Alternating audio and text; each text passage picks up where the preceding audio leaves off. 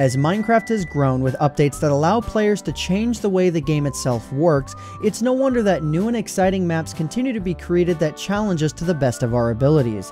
A lot of the times, these maps and challenges come in the form of a minigame or something with a direct objective, which is contrary to Minecraft's open-endedness. If we've learned anything from Minecraft's map-making community though, it's that we love to prove that we have pretty fast fingers and reflexes. One way that we've proved this is through parkour maps, and maps that challenge how fast we can anticipate obstacles or how quickly we can find a solution for puzzles. In this video, we'll be talking about maps that have done exactly that.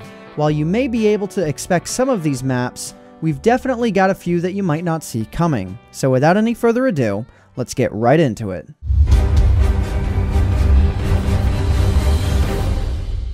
So how would I explain this first map?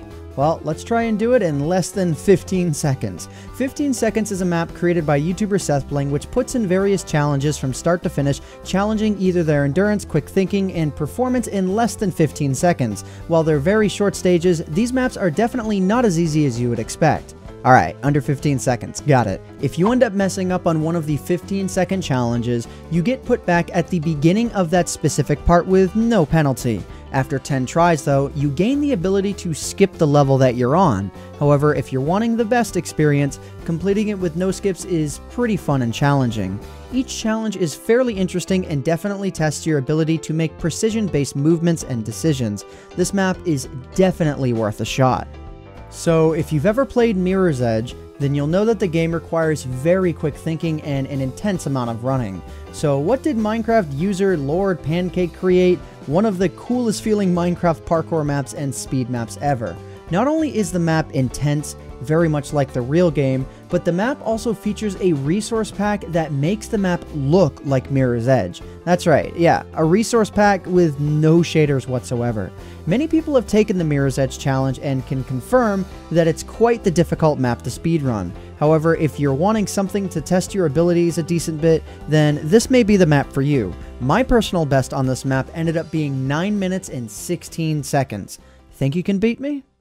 This next map is a fairly straightforward one, and by that I mean you're literally supposed to go straight forward. The Half-Heart Race map was created by map-making group Team Wooloo, and it puts you on a test to get from one side of the map to the other.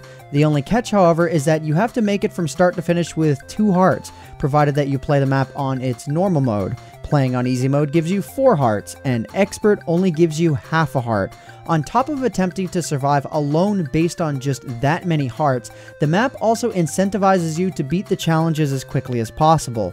With a timer in view the entire time, the race begins the moment you touch the ground. From that point, you have to run through cactus, fire, soul sand, and more. If it's not hard enough though, challenging falls and trials of swimming underwater while locating pockets of air also appear during this map. This map is extremely fun and even offers multiplayer support, so you and your friends can duke it out in a race to see who's fastest of your group. The Half-Heart Race map is definitely worth a shot. If racing against the clock and parkouring wasn't enough for you, then how about being chased by the world border while all of that is happening? Created by Minecraft forum user and Odd Radish, the border chase offers 6 different levels to complete while running for your life. With 3 difficulty modes, this map offers plenty of replayability. As the difficulty increases, so does the world border's speed. If the border catches up with you, you'll immediately begin taking damage. This will incentivize you to attempt to put as much distance as you possibly can between the border and yourself. While the map may seem extremely easy at first, ramping up the difficulties is surely gonna surprise you then. Beating the map on Nightmares difficulty unlocks a special opportunity for you to take out your vengeance on the potentially frustrating map. I won't spoil the surprise or anything. The border chase is definitely worth your time and offers plenty of fun throughout the map from start to finish. If you try this map, then I don't think you'll be disappointed. So while this map may not look like much at first glance, this Minecraft seed was found out to be the best one to speedrun Minecraft from start until the end credits. This world seed is perfectly set up to enable you to beat Minecraft in around 10 minutes if you're really fast.